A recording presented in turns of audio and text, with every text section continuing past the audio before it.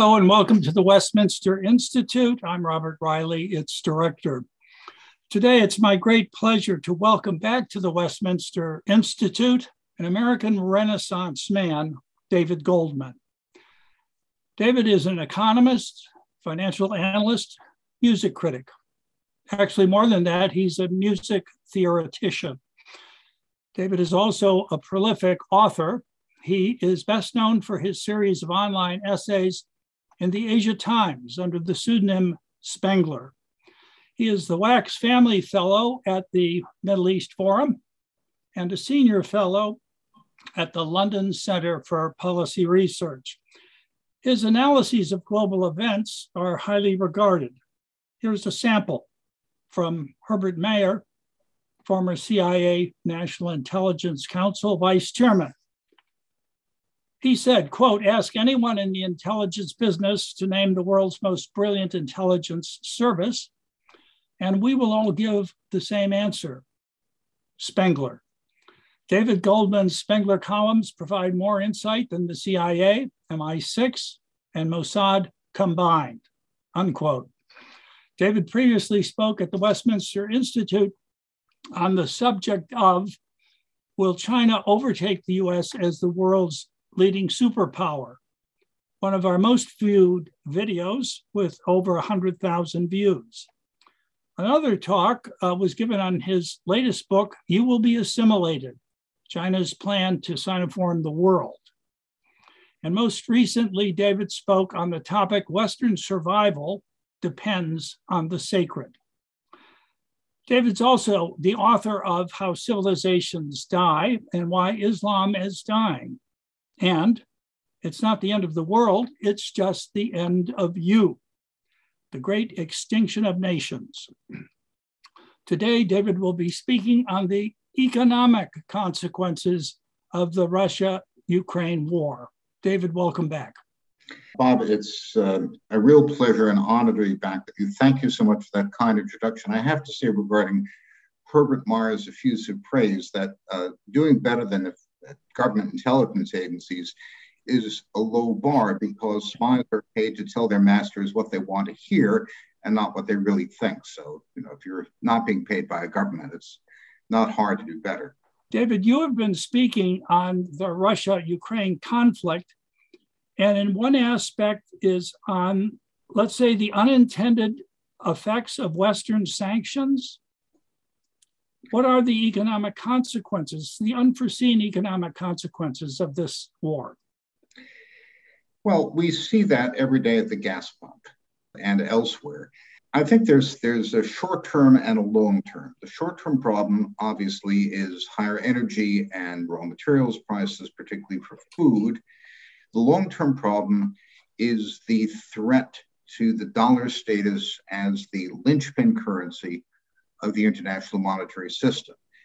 I don't think we're going to see anything happen in that long-term regard for a year or two because everybody is so deeply bought into the dollar monetary system, particularly the Chinese, that nobody wants to see it go down, but everybody's making preparations as an alternative. So I'll explain.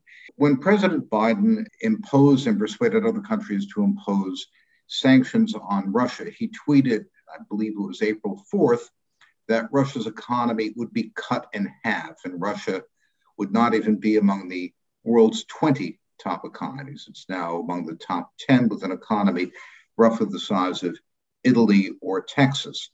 No such thing happened. The Russian economy has taken a substantial hit.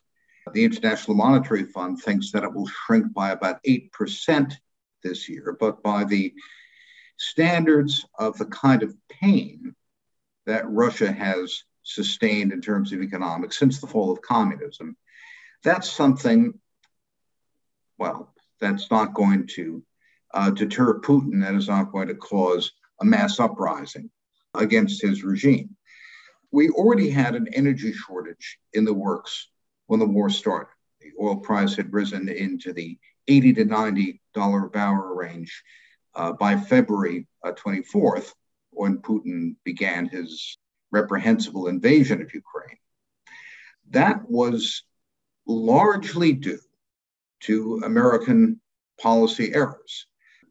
The American oil output had fallen by about 20% during the COVID period, partly because of COVID, but even more because the Biden administration started a witch hunt against oil drilling under pressure from the radical progressive environmentalist wing of his party, which discouraged the majors and independents from drilling oil. We'd had a boom in American oil drilling. America had become a major oil exporter, largest oil producer in the world during the Trump administration.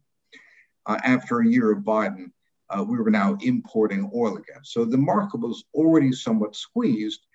And by pushing oil off the market, we got to prices now in the $110, $120 range. We have been higher, and it's likely prices will go higher unless, of course, we have a world recession and people stop driving their cars, in which case the oil price might go down a bit. But that's not the kind of way we want to see the oil price go down, because it means people are suffering. Even worse, what the sanctions did in the short term was to create a two-tier oil market, because contrary to our expectations, India fell off the bandwagon and began importing Russian oil massively, and China became a major importer of Russian oil. Now, we don't know exactly how much they're importing, but most of the analysts who look at this believe that Asia has taken up all the Russian oil that Russia cannot sell to the West because of sanctions.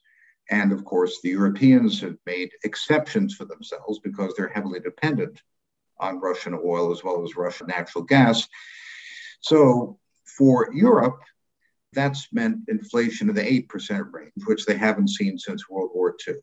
In the way Germany measures inflation, energy is a much larger component of their consumer price index than it is here, but it's certainly hurting people badly. Gasoline at the $5 to $6 range at the pump is a major hardship for many American families. At the same time, China and India are buying discounted oil from Russia, which means they're paying the old price. The countries which refused to go along with the sanctions regime or pretended to go along but are buying energy under the table are getting a break. So Putin is building up political chips with India, which has been Russia's ally for decades, really since the 1950s. China is cementing its relationship with Russia, and the West is suffering. Now, as in response to this, the central banks of the West are raising interest rates. Now, this is not going to do anything, in my view, to reduce inflation. There are times when interest rates are the right cure for inflation, times when it's not. Back in the 1970s, Paul Volcker raised interest rates drastically. Federal funds rate went up to close to 20% briefly. That's when we had inflation of 11% the last time we were in this kind of mess. But that was the circumstance, Bob, where everyone in the market was borrowing all the money they could from banks and buying all the hard assets they could on the theory that hard assets would continue to increase in price and you'd pay back your loans in cigar coupon money. That's when private equity and leveraged buyouts became popular, because you'd buy companies with real assets and you'd issue debt, but the real cost of debt service would fall because of inflation. That was also great housing. All through the 1970s with inflation, for ordinary investors, housing was the one asset class that generated positive returns. Stocks went down, bonds went down, cash had negative returns, but houses kept going up. So there was huge incentive on the part of borrowers to get all the debt they could and to buy hard assets. And that created an inflationary spiral driven by credit. So when Paul Volcker cut the credit, that had a big effect. At the same time, Ronald Reagan, of blessed memory, introduced the biggest tax cut in US history, which brought an enormous amount of supply onto the market. People worked harder, people started businesses. And the increase of supply meant a reduced amount of money in circulation. And the result was a very rapid cure for inflation in common with economic growth. Nothing like that is happening today. This is a very specific kind of shock. We had two stages of inflation. First, the Federal Reserve expanded its balance sheet by $6 trillion, and the US government took its spending up to 30% of gross domestic product. That's an astonishing number. All through the last 40 years, government spending as a percent of GDP in good times and bad varied between about 70 to 23%. It was roughly 20%. Then with the COVID pandemic, the massive $6 trillion stimulus pushed us up to 30% of GDP. Now, fair enough, Donald Trump started this, but Donald Trump did this when the economy was completely prostrate. People were hunkered down in their homes. You couldn't buy paper towels. Nobody would go to work. The subways were empty. Midtown Manhattan looked like a ghost town. You needed an emergency measure, given the external shock of the pandemic. The economy had already begun to recover pretty nicely by the time Joe Biden was elected, and Joe Biden doubled down on the stimulus. Now, that's like taking a guy who's having a heart attack or his heart has stopped for whatever reason, you inject him with adrenaline. Then he gets up, he's up and ambulatory, and then you inject him with the same dose of adrenaline again. It's not going to have a very good effect. That's what Biden did. Instead of using the stimulus for emergency purposes, he offered a gigantic handout to Democratic constituencies. So it's the doubling down on the stimulus which created the inflation. So the Federal Reserve, remembering that higher interest rates brought down inflation in the late 1970s and early 1980s, said, well, we'll do the same thing again. Federal Reserve reminds me of the New Guinea cargo cults after World War II. If you recall, there were Neolithic peoples who saw American aircraft bringing cargo during the war.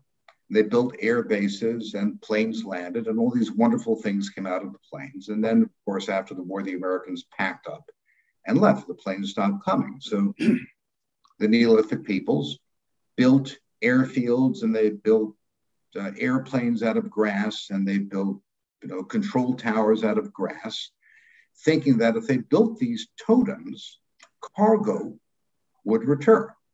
Now, that's basically what the Fed's doing. They're doing what made sense under Volcker and Reagan, but makes absolutely no sense now. So whatever problems we have, the Federal Reserve has compounded them by applying the wrong kind of medicine. How does this play into the now soon-to-be seventh round of sanctions we have put on Russia and our constraining of the oil market and our sanctioning the sales of Russian gold? And what was the most recent thing? Apparently, there's going to be an attempted G7 cap on the price of Russian oil. I don't know how they would succeed. Yes, Bloomberg had a good laugh at this morning, as did the Wall Street Journal. The financial press rang up a bunch of economists who said, well, this is silly. What possible motive do, for example, the Chinese or the Indians have to go along with a cap? Why would buyers accept a cap?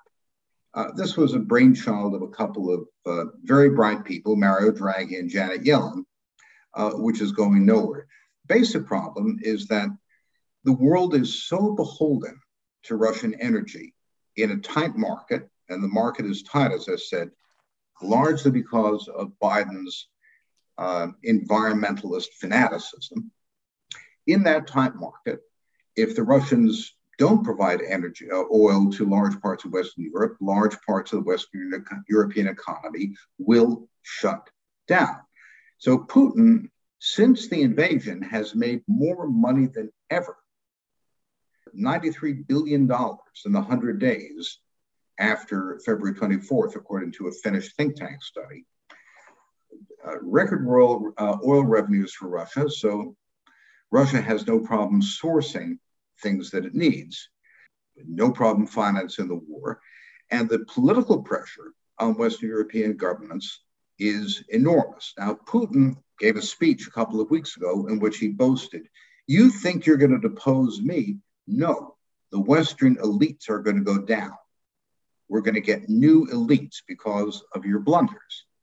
And that, of course, is the danger, that you have a political breakup of NATO because the pressure on governments due to the economic hardship is going to make some of these governments extremely unpopular. Now, if Russia continues to shut off gas deliveries to Germany, Germany is getting only about 40% of the level of gas it would expect to store up for the winter. And you have a winter where industries shut down for lack of gas, and some people are actually cold, and the average family is heavily burdened. There will be a political problem in Europe.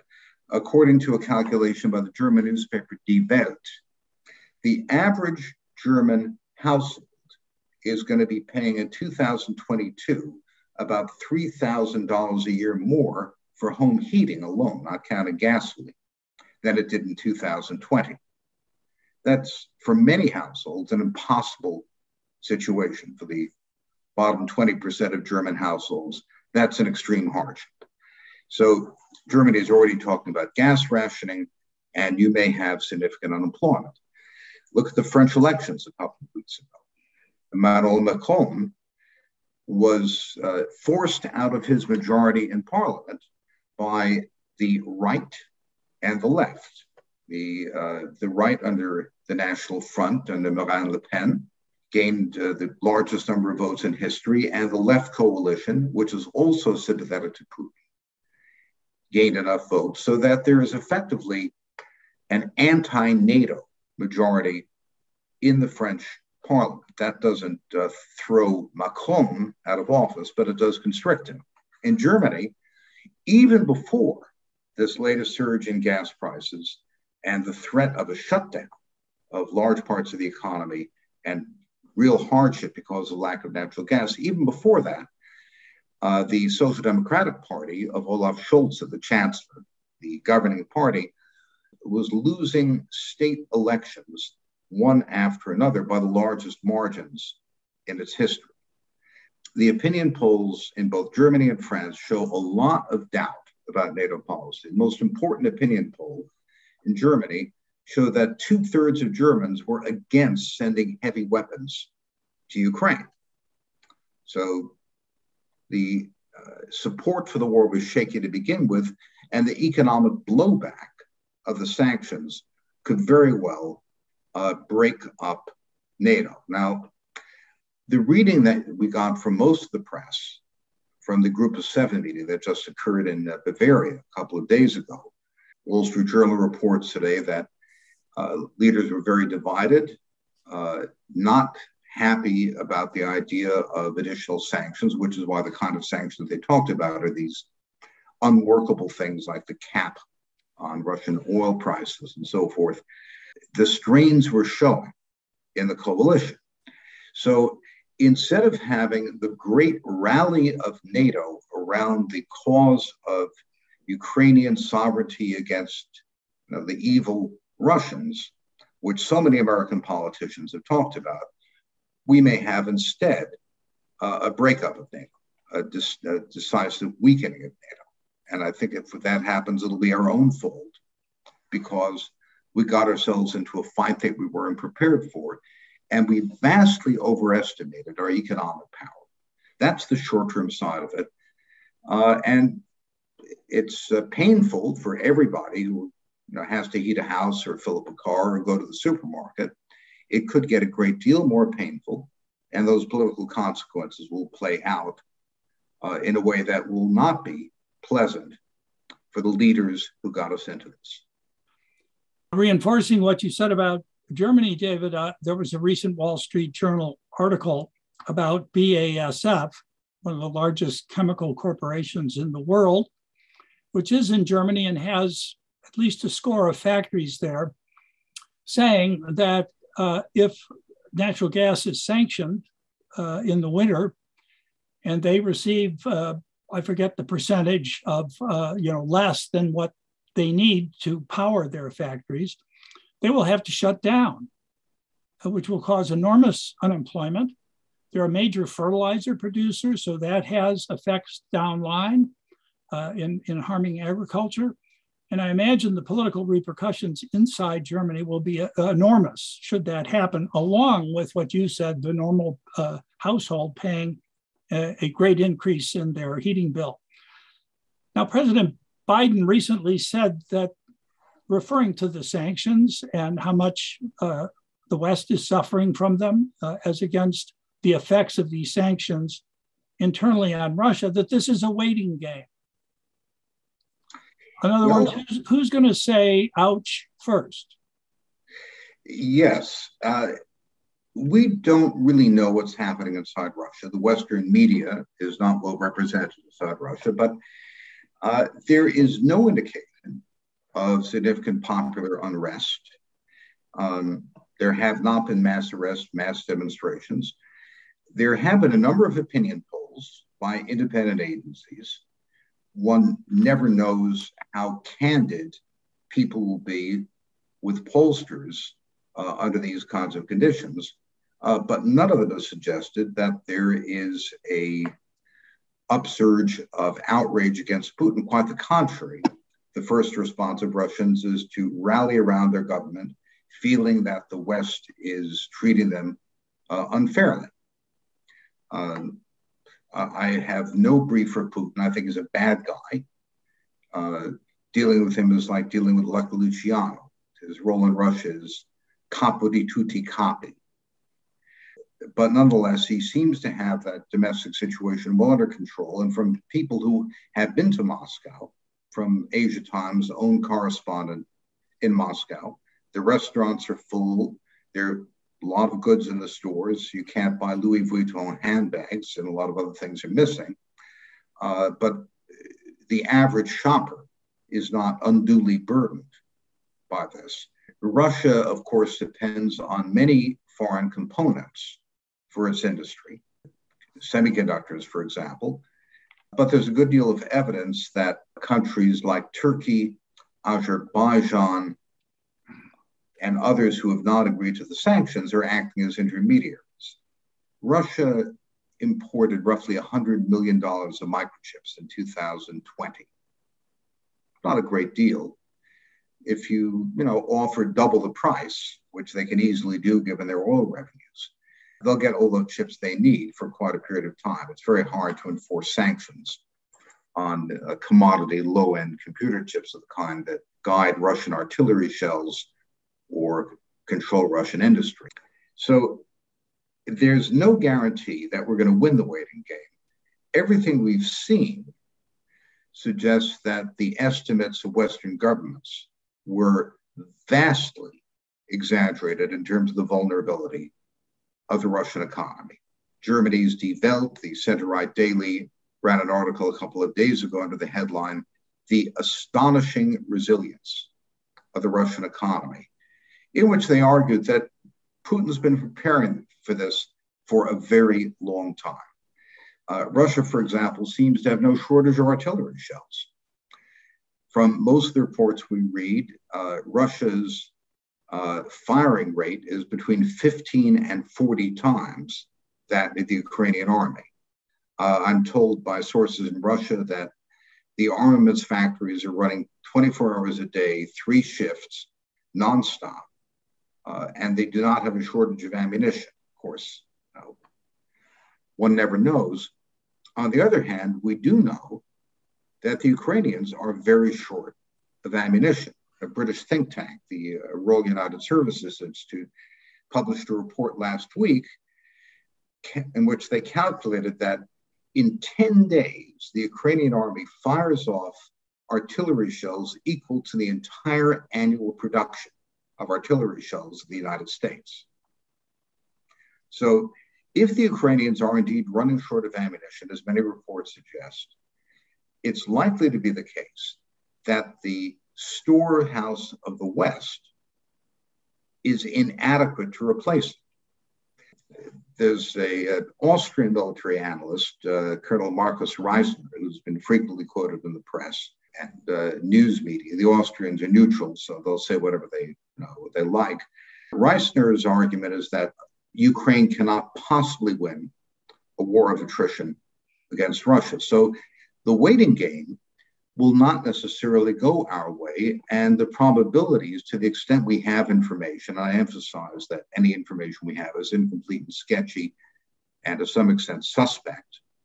But the indications we have are that the war of attrition is going the wrong way now. So we may end up having worse economic consequences in the West than Russia suffers and lose the war on top of it. So the effect in terms of credibility of the United States as a military power, as a world leader, the credibility of NATO would be devastating. Many analysts are trying to come to grips with that. For example, the lead of today's Asia Times is an essay by my friend Seth Cropsey, who was a senior naval official in the George W. Bush administration, distinguished military analyst. His argument is that we need to put all the firepower we can into Ukraine, because even if Putin wins, even if he succeeds in grinding through the country, as Cropsey put it, we will be better off having made the effort in terms of NATO credibility than if we cut and run right now. Now, when we get down to that kind of alternative, I'm really sad, because the implication is we should fight a losing war with tens of thousands of additional deaths and incalculable destruction in order to maintain our credibility, because to give up now would make us look even stupider. That's the logic that the European powers pursued in 1915 and 1916. They got into a war they didn't want. They realized they couldn't win it by the means they thought they could. They were stuck in it. They were being ground up. But as a matter of credibility, they felt they had to pursue the war. And the result was the worst catastrophe probably ever for Western civilization, the First World War. That's the short term. Then there's the long-term consequences, which could be really, really scary for us. And I emphasize long-term because I don't think there's going to be a dollar crash or a financial crisis or anything like that in the next year or two. But the whole point of a reserve currency is convenience, freedom, and rule of law, reliability. The United States is in an odd kind of position. We run a trade deficit now, what is that, $1.5 trillion a year? We've been running a trade deficit for more than 30 years. I have to go check the old data, but the result is we end up importing goods from people, goods and services, more than we sell them. And the difference we give them in our paper. We give them our IOUs, we sell them assets, stocks, real estate, or whatever. So our net balance, what's called our net foreign asset position, the sum of all the paper we've given to foreigners in lieu of the goods that we're buying from them, is now $18 trillion negative. We're $18 trillion in the hole to the rest of the world. Now, for a long time, people would say, well, what's wrong with that? Look at our giant tech companies. Look at Microsoft and Google and Apple and Tesla and all these wonderful companies, Netflix, maybe not so much anymore. We have the tech miracle. We invented the internet. We invented Facebook and social media, all these great things that we've got. People want to invest in. Well, that worked for a while, but we had something of a speed bump this year in tech stocks. The question we have to ask ourselves is, how long will the rest of the world continue to want to take our paper in lieu of goods at asset values, which are, let's say, heavily, really generous, if not, an outright bubble? Now, on top of that, we did something which no one ever did outside of a declaration of war, namely to seize roughly half of the foreign exchange reserves of Russia, about $300 billion worth of Russian reserves. We talk about a rule-based order, but I'm not sure under what rule we have the right to seize Russian foreign exchange reserves. If we had a declaration of war, if we were at war with Russia, well, certainly that would be enemy assets. And under international law, a warring power may seize enemy assets, but we're not at war. We still have an embassy open in Russia. So what judge signed a decree giving the US government the right to seize $300 billion of someone else's property? Now, from the standpoint of other countries who have large amounts of money invested in the United States, that's a deal breaker. Our largest single investor is Japan. The Japanese are an ally, so I don't think they're worried about it. They joined the sanctions. But then we have China, which has about $3.5 trillion worth of American paper. We have the Arab countries, Saudi Arabia, the Gulf states. From the standpoint of Saudi Arabia, whom President Biden has denounced as a human rights abuser, and probably with some reason, their enormous reserves, hundreds of billions. Well, if the United States decides that they don't like Saudi Arabia for whatever reason, they could be subject to the same kind of problem. So we see the Saudis beginning to put money into Chinese currency. They're diversifying away. We see the Chinese creating what they call a liquidity facility in their own currency, the RMB, at the Bank for International Settlements. At the BRICS summit last week, BRICS being an acronym for Brazil, Russia, India, and China, the largest non-Western economies, there was a proposal to create a BRIC reserve currency, to create a basket of currencies among those participants independent of the West. The Chinese and the Russians have created messaging systems for international bank transfers that allow them to bypass in an emergency the standard American-dominated system for international transfers, that's SWIFT, or the Society for Worldwide International Financial Communications. There was talk of shutting the Russian banking system out of SWIFT. Janet Yellen wisely pulled back on that because we probably don't want to know what would happen if we did that, whether the rest of the world could deal without us. There is significant diversification of reserves out of US dollars. Now, the United States has, as I mentioned, net foreign asset position of negative 18 trillion. World central banks have about $10 trillion worth of our paper. The world banking system has about $16 trillion worth of dollar deposits, which people use to finance international trade. All that money gets lent to American homeowners, American businesses, American consumers, and of course to the US government, which has been the biggest borrower in the last few years. What happens if the rest of the world does not feel like lending us money or demands a much higher risk premium? Well, when our national debt is $30 trillion and our gross domestic product is $23 trillion, every 1% rise in interest rate is going to cost us 1.3% of GDP. And the burden on debtors it could be really serious. We could become Italy, where we pay a very high risk premium to borrow money and we have to undertake austerity measures. Worst comes to worst, we could have a run out of the dollar into gold or other assets and a disorderly breakdown of American financial markets. Now, as I said, I don't think this is going to happen. People talk about, what if the Chinese dump the dollar? Well, Chinese own $3.5 trillion. Why should they blow up their own portfolio? The Chinese also are exporting roughly $700 billion a year of goods to us.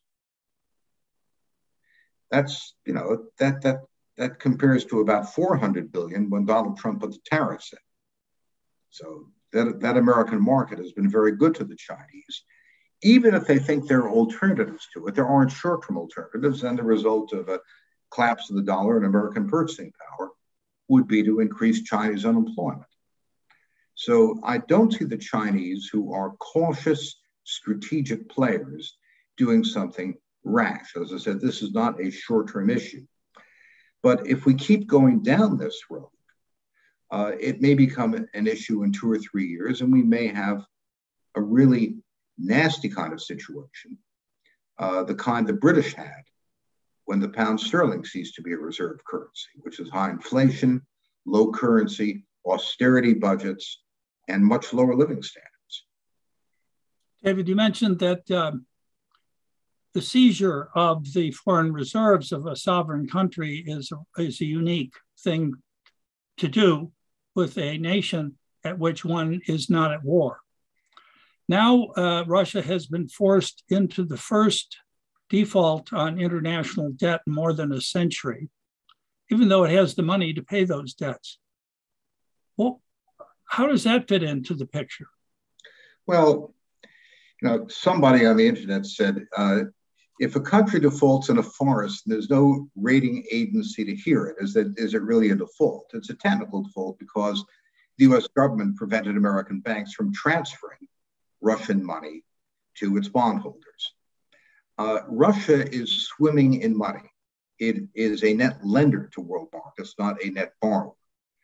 For the foreseeable future, Russia will be swimming in money, so it has absolutely no need to borrow. It can't borrow because of the sanctions.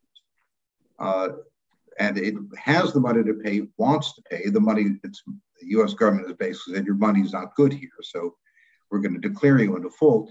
That's really a technical and symbolic issue. It has no real impact on the strategic situation. Just to refer to a couple of other items regarding the impact within Russia, it's a prediction that the Russian economy will decline more than 11% this year. A Russian blogger who's still allowed to operate writes that auto production in Russia now is 15% of what it was on February 23rd, before the invasion. She also maintains that there's a 12% decline in wholesale trade in Russia and a 17% decline in retail trade. You've talked about the near term and the long term. Some predict that the real bite of sanctions on Russia will hit midterm, that it's next year when they'll be hurting more for it. And they also mentioned such things as the brain drain that the war with Ukraine has occasioned in Russia. Not only many of the wealthy Russians have fled to Turkey and the Gulf, but young, talented people have left too because opposition to that war. What do you think? I simply don't have enough information to make a top-down evaluation. The International Monetary Fund's estimate was about an 8% reduction in output this year. I would not be surprised if the number were 11%. I wouldn't be surprised if it were 6%. A great deal depends on how Russia's trade relations develop. Right now, for example, China could do an enormous amount to integrate Russia into its economy. The Russian economy is the size of one Chinese province. So China could swallow it fairly easily, and China certainly has virtually everything Russia needs for its industrial capacity. The Chinese have been laying very low.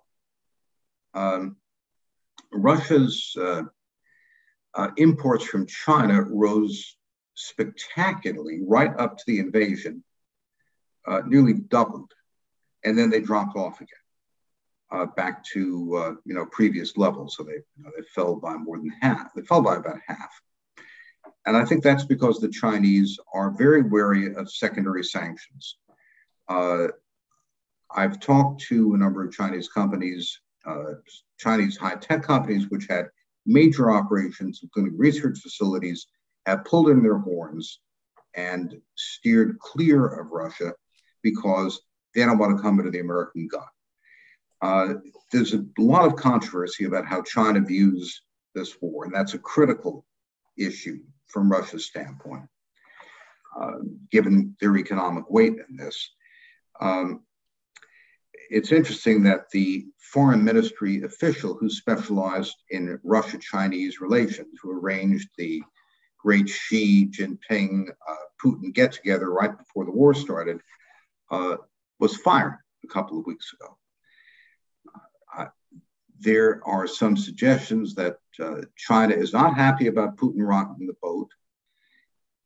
It has its own fish to fry. It doesn't want a confrontation with the United States right now. It has its own problems at home. So it's somewhat put out at what Putin has done and reluctant to go all in terms of support, particularly what it might call secondary sanctions down upon China.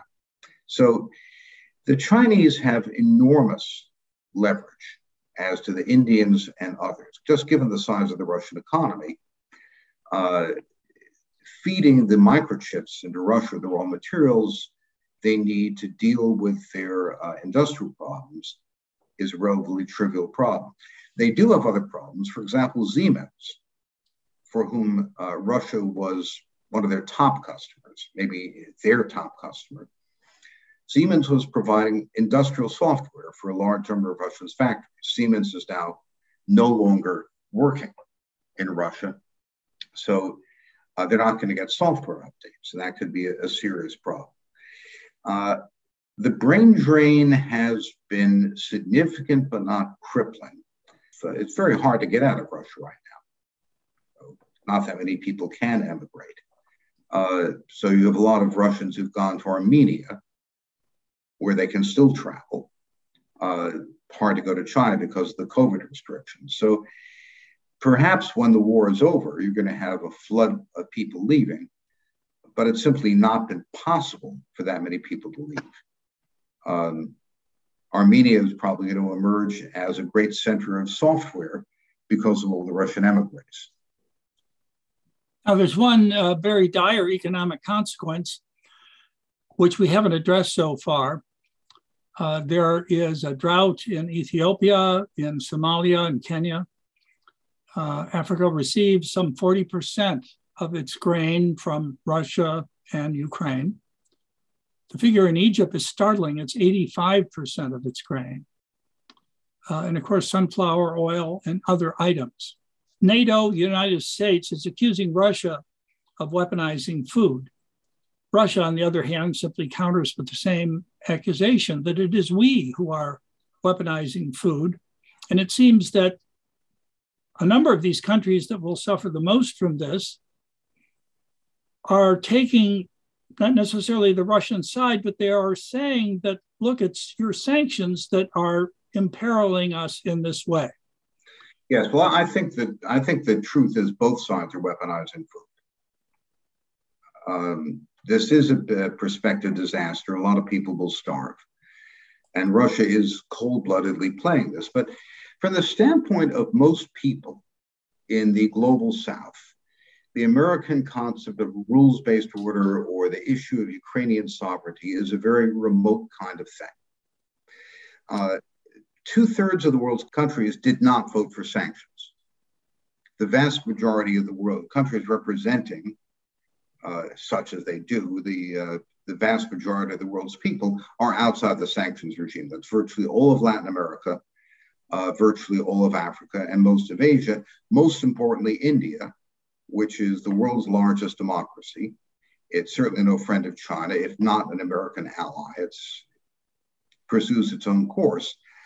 So to the extent that the politics of this have played out against us, I think it's because the global South has never really identified with the cause of the United States as we would like them to do. Certainly, India is a disappointment to American diplomacy. On the other hand, what does the voice of Ethiopia count in the councils of the world? I don't mean to be cynical about this. Human life is human life, and loss of a human life in Ethiopia is as tragic as it is anywhere else. But Ethiopia doesn't have a lot of cards to play. The most important issue we should be worrying about strategically is India, which of course is a food exporter.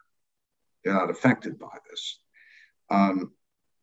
China can, or Russia, or the BRICS can declare all the coalitions of countries of the global south that they want, it won't make a great deal of difference to them.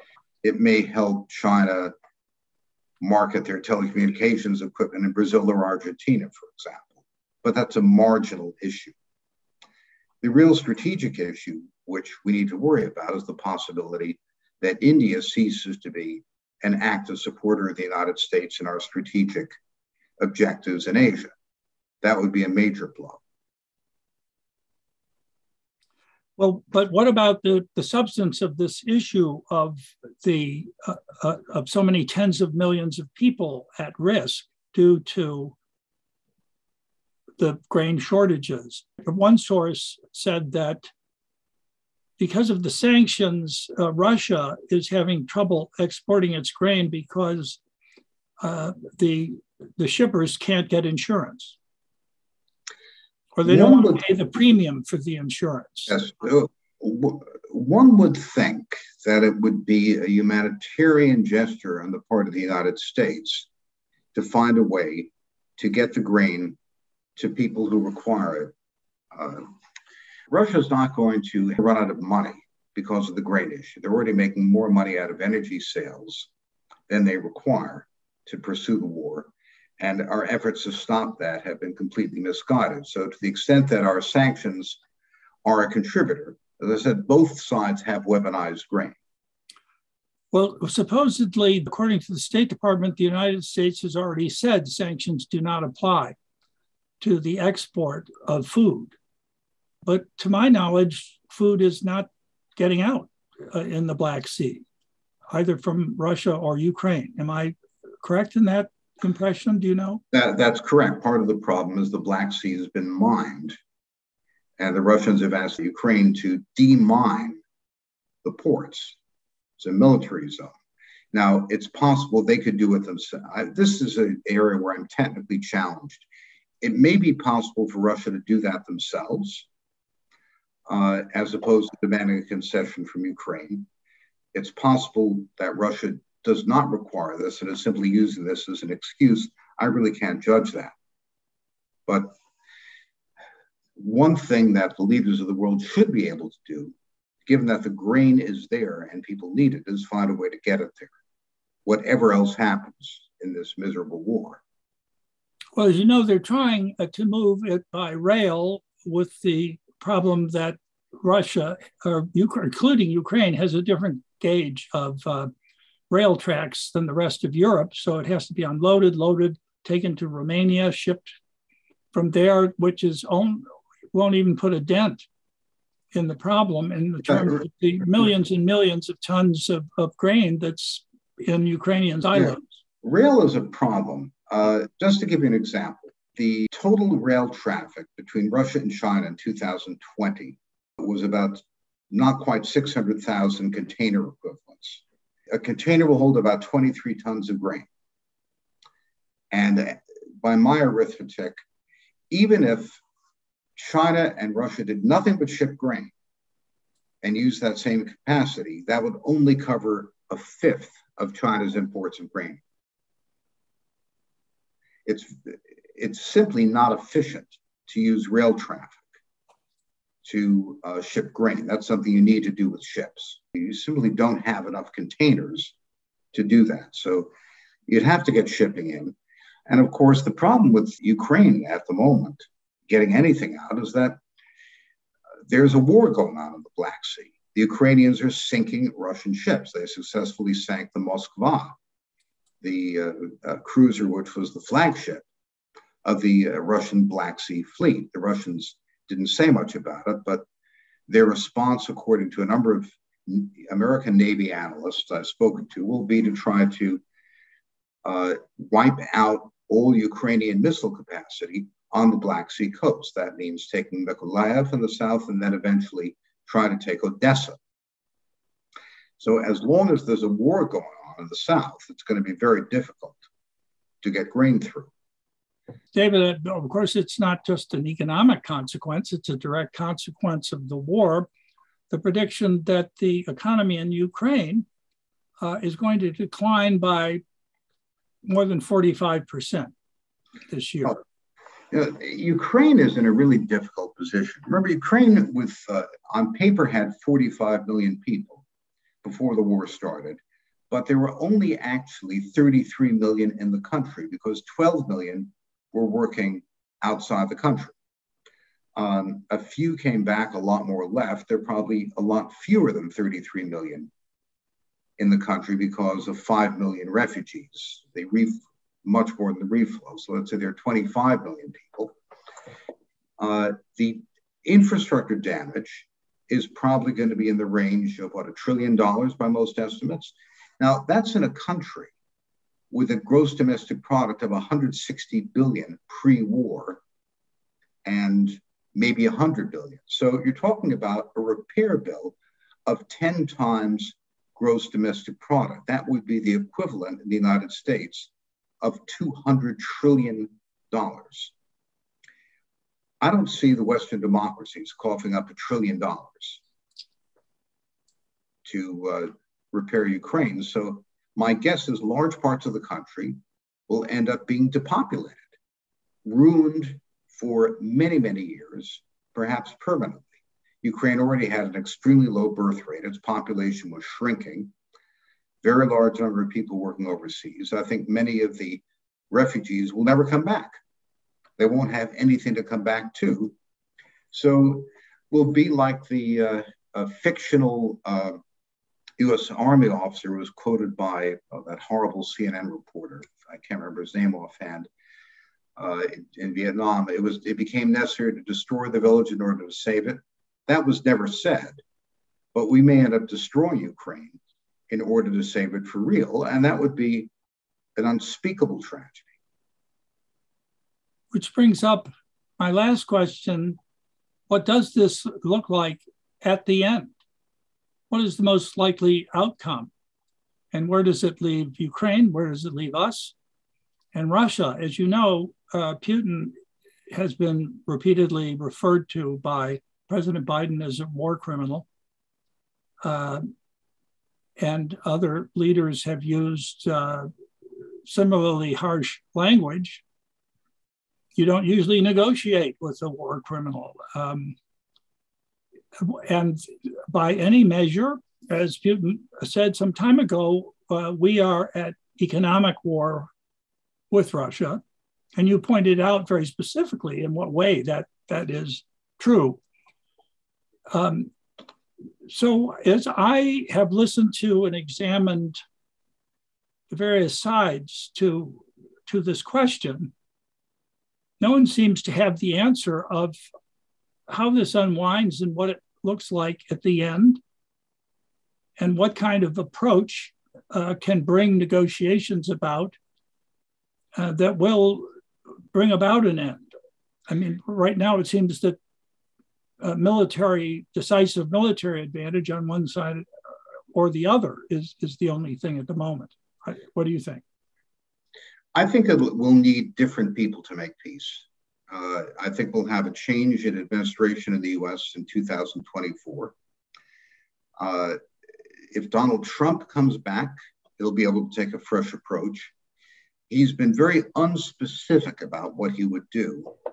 But Trump is a tough negotiator, but not a regime changer. He doesn't want Putin out of office. He's willing to deal with him.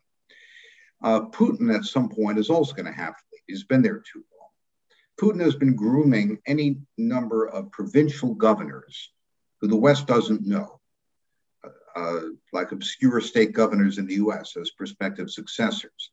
The easiest thing would be for a new president, untainted by Biden's extravagant language about Putin as a war criminal, to come in a couple of years, and for Putin to resign, declare that his war objectives have been met after taking the Donbass and maybe some parts of the Black Sea coast, and let someone come in who's completely fresh, untainted by the war issue, and then peace can be made.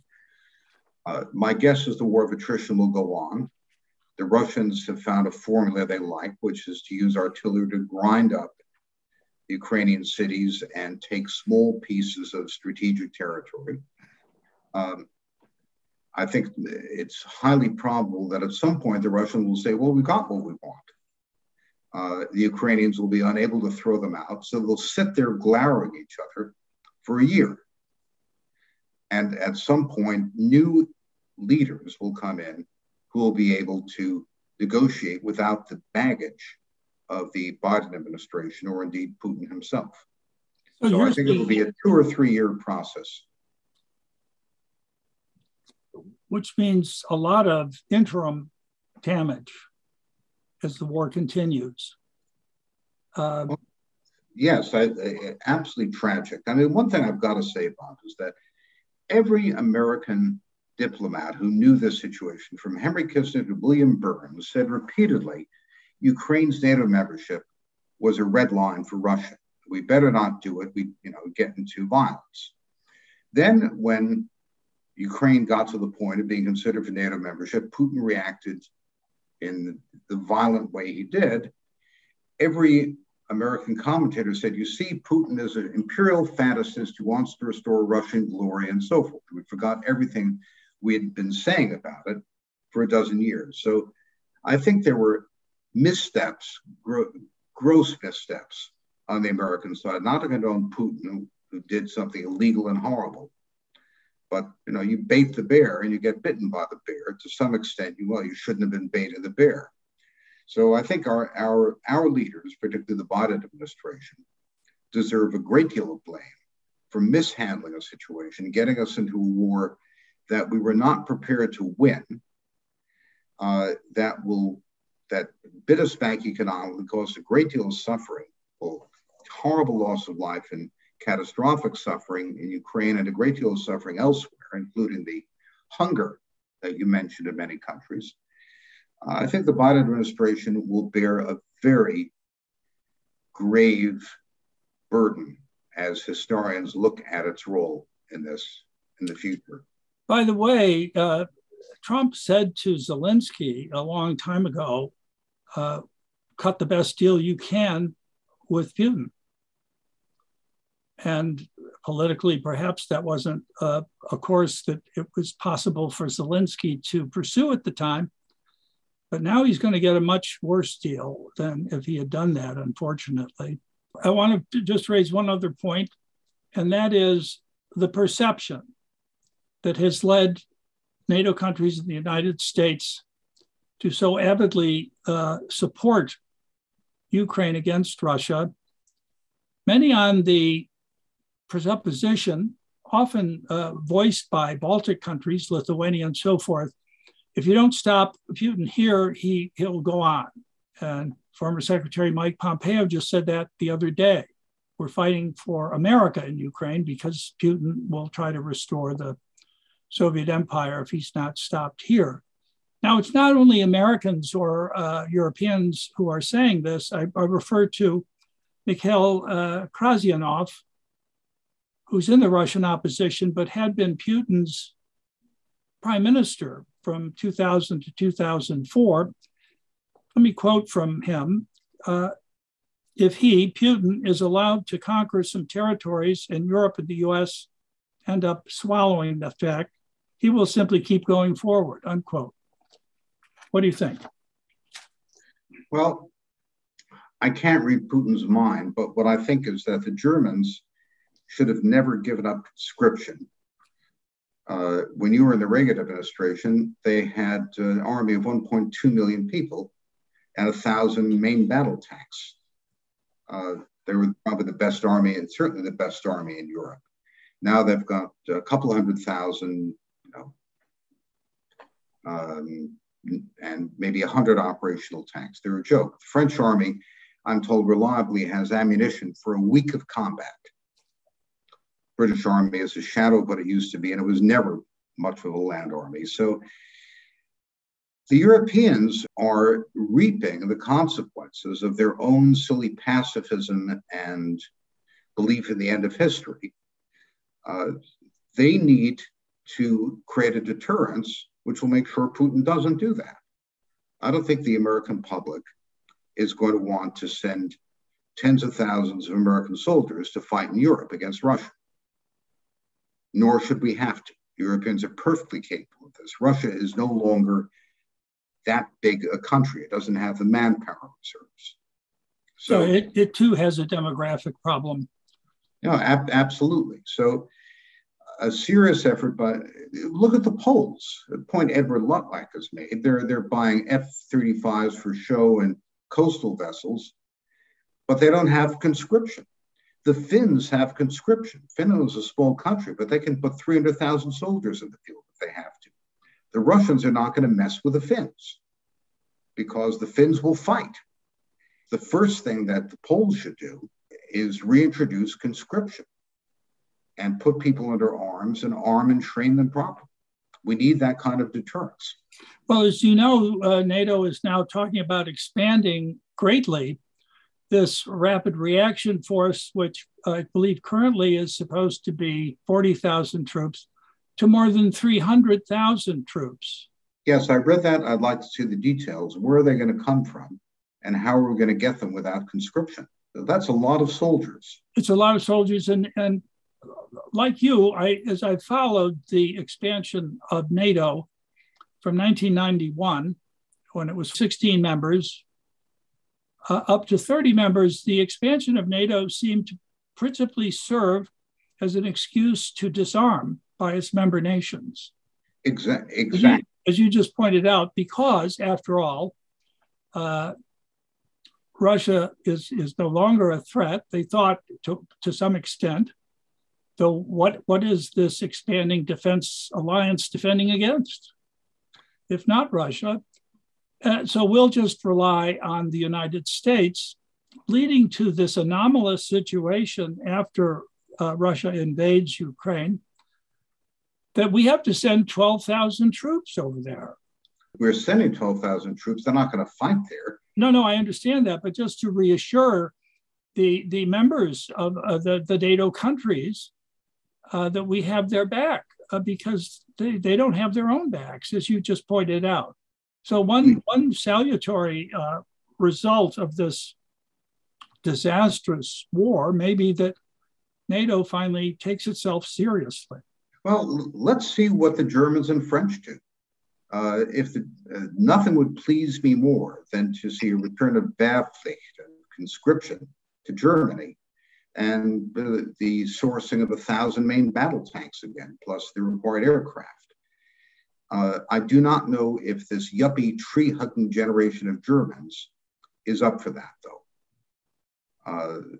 Have to be convinced, and they have that choice, or they can depend on the United States, which is not going to fight a land war in Europe against Russia, or they can be beholden to Putin. Let me just close with one last very quick question. What is your opinion of this prospective membership of Finland and Sweden in NATO? I'm surprised the Swedes would give it neutrality. I'm not sure what they gained from it. They produce their own arms. They have their own military tradition. The Finns clearly want a tripwire. You have to hand it to the Finns. I mean, they are tough. They fought the Russians brilliantly in 1940 in the Winter War, but they still have, apart from Israel and Switzerland, they have one of the best reserve military programs in the world. So I respect the Finns, and if they think that being part of NATO would help their effort, then they probably know that better than I do. Well, great. I'm afraid we're out of time, and I would like to thank our speaker, David Goldman, for addressing the question of the economic consequences of the Russia-Ukraine war. I invite our audience to go to the Westminster Institute website, where you'll find many other Westminster lectures by David Goldman under the titles which I mentioned in the introduction, as well as other speakers on this subject of Russia and Ukraine, China, Taiwan, the Middle East, and other vital national security questions. Thank you for joining us today. I'm Robert Riley.